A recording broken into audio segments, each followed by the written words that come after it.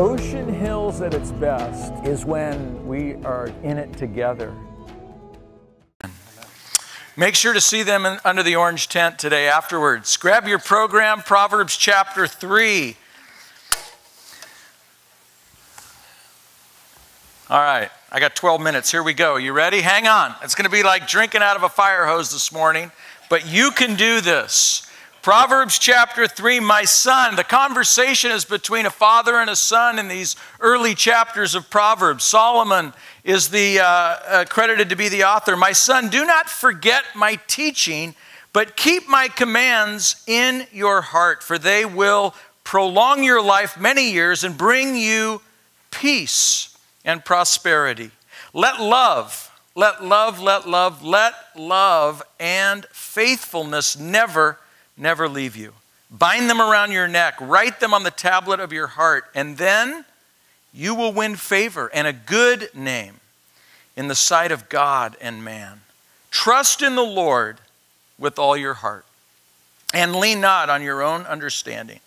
In all of your ways submit or acknowledge him. And he will make your paths straight. That's the word of God. Those last two verses. How many of you have those last two memorized from when you were? Yeah. I mean, these are the most memorized two verses probably in most all the Bible. Trust in the Lord with all your heart. Lean not on your own understanding. In all your ways acknowledge him, and he will make your paths straight. We're going to look at this morning very briefly as we look at Proverbs. How many of you want to be those two guys? How many of you want to be known as Dumb and Dumber? Yeah, no. And this whole series is about not becoming that image. Don't be that guy or that gal. How do you avoid becoming that? You avoid becoming that by following God's word. The Proverbs are all about helping us navigate life. They are all about there's a right way to live and there is a wrong way to live. There's a way of wisdom and there's a way of folly. Those who choose the right road are considered by Scripture wise. Those who choose the wrong road are considered dumb and dumber and foolish. And so we have a choice in front of us. And Jesus put it this way in Matthew chapter 7. He said, enter through the narrow gate. For wide is the gate, broad is the road that leads to destruction. That's the dumb road. And many enter through it. I hate those words. They make me uncomfortable. I wish they weren't in there. But Jesus is offering us some wisdom. He's saying, pay attention. I'm giving you a heads up. The way that everybody's going is the way away from me. And it leads to destruction. He goes on to say in verse 14, but small is the gate, narrow the road that leads to life. That leads to life. He is the life giver. And only a few find it. You know, in the book of Proverbs, the word path or road or way, it's used 100 times or more. It's a metaphor. It's an image that is really pronounced in the book of Proverbs. It's a theme that doesn't go away. It's descriptive of the spiritual life. The spiritual journey is like walking on a path, on a road. It's taking a journey. That's the metaphor, the language that Solomon uses over and over and over again. Proverbs chapter 12, verse 15. Maybe if you're taking notes, write this down. Fools think that their own way is right. Fools think that their own way is right, but the wise listen to others. Proverbs 14, verse 12, there is and here's the word, path. There is a path before each person, each of us, there's a path that seems right, but it ends in destruction. It ends in destruction. It seems right. It feels right. It might even look right from our perspective.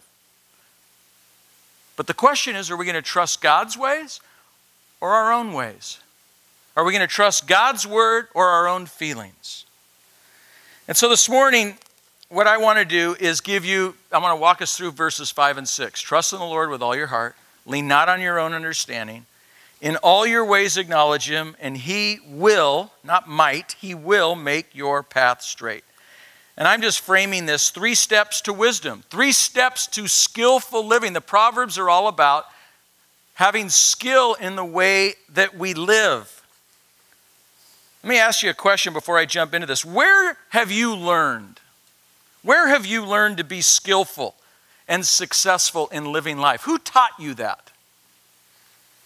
I've shared the story, when I was like 8 years old, I was in a store and saw some baseball cards and didn't have money, and I went, I want them, and I stuck them in my pants, and I stole them. And I was walking out, and the guy behind the counter goes, little guy there, I saw you do that. I go, what? And he goes, I saw you put those baseball cards down the front of your pants. I was so scared, I peed my pants.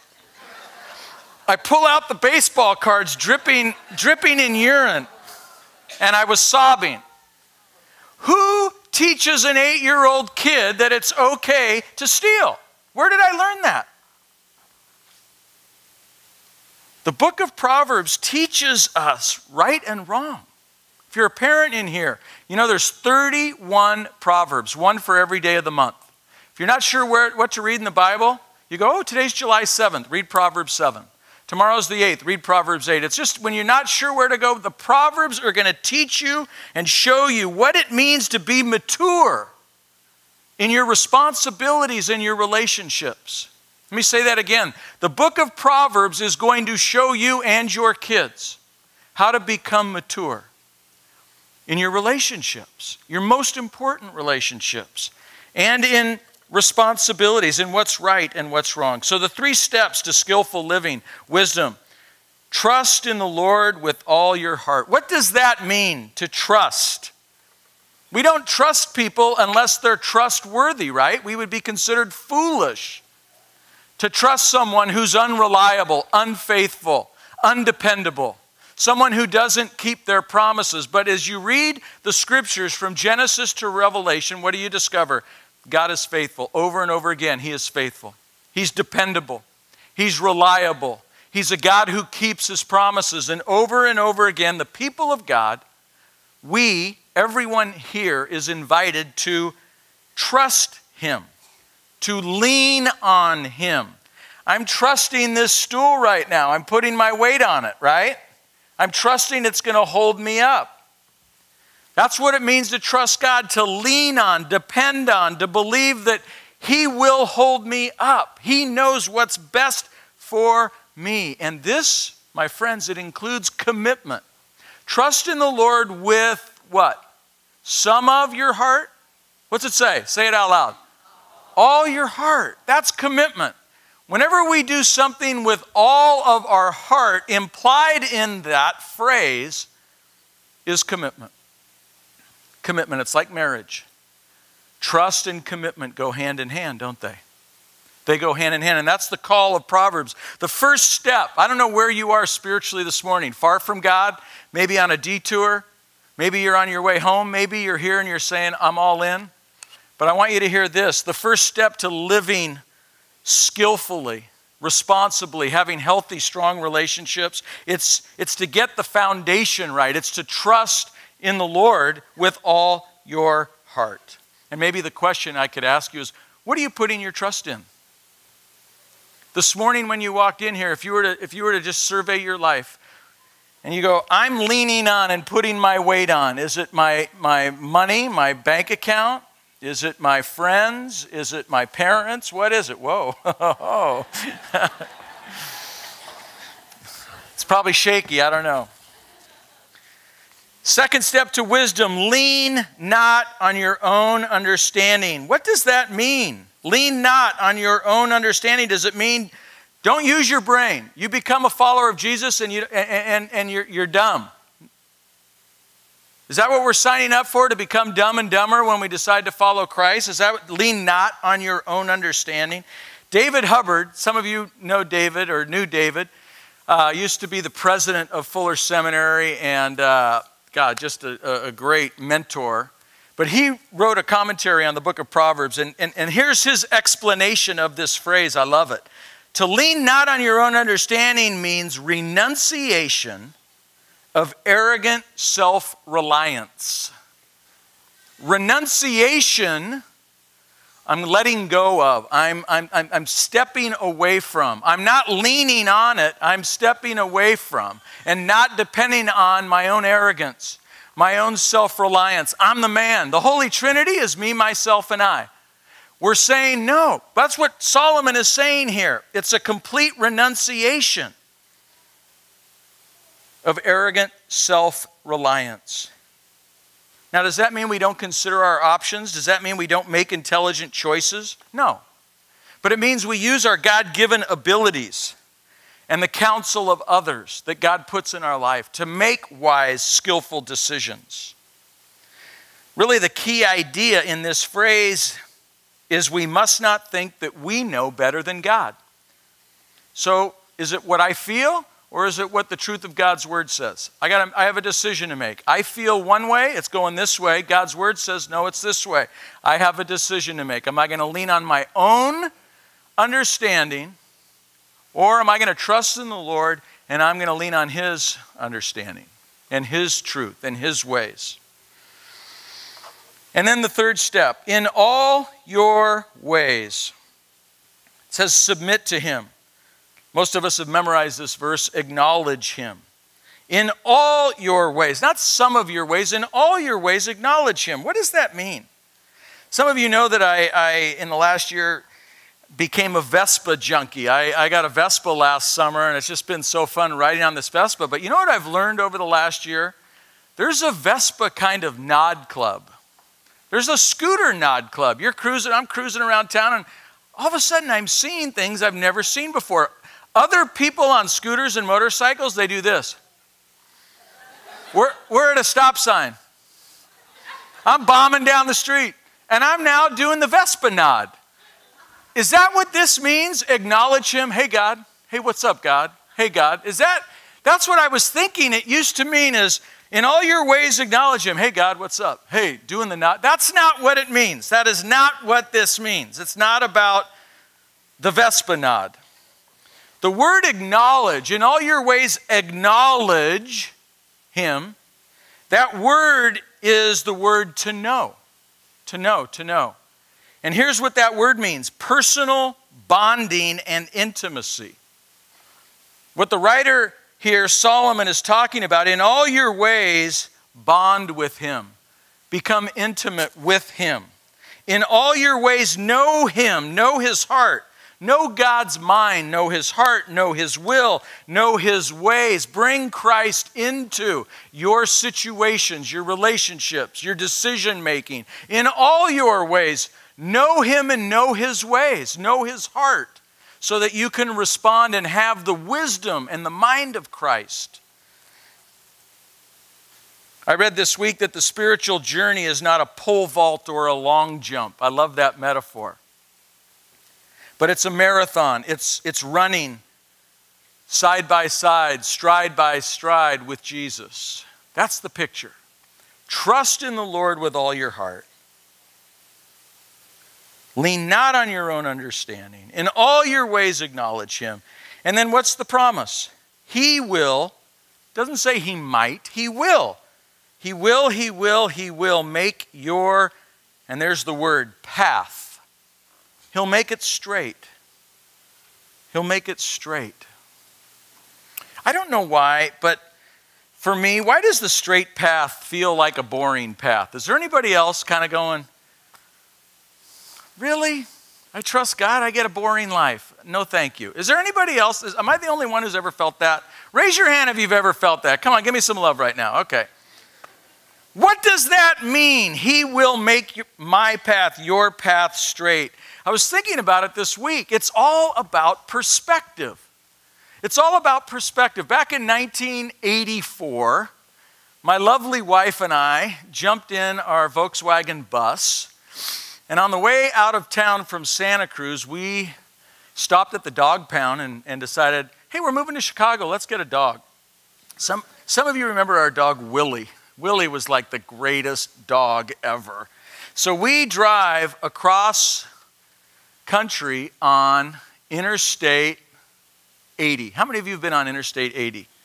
How many of you are going, it's the most exciting interstate in America.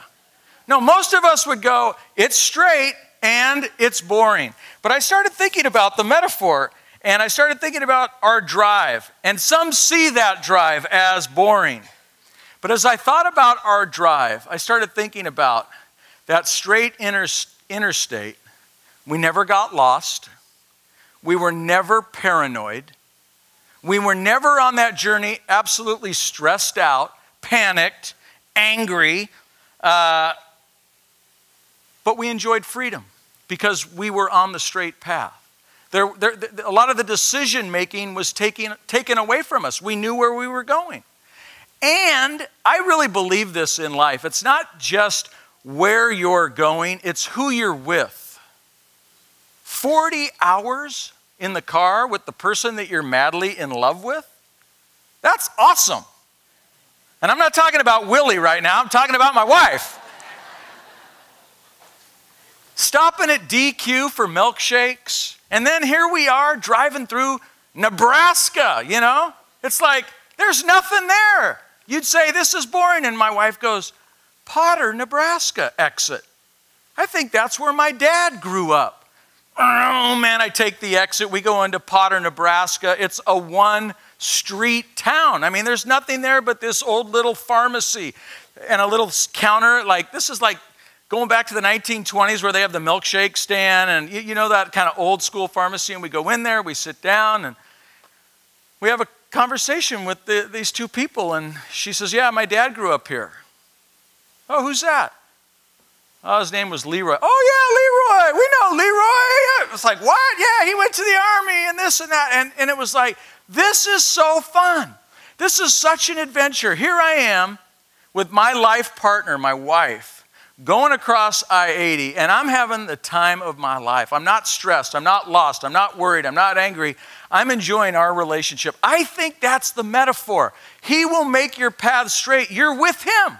You're with Christ every step of the way. And when He is with us, present in us, around us, in front of us, before us, it's all about perspective. In your life and in my life, enjoying the journey. We think, oh, no, it's more fun over here. No. The straight path can be an adventure. And like I said last week, there are hills. It may not be going that way, but there are times on this straight path. We're going up, we're going down, we're going straight. It feels uneventful. But in those seasons where it feels uneventful, it's all about the relationship.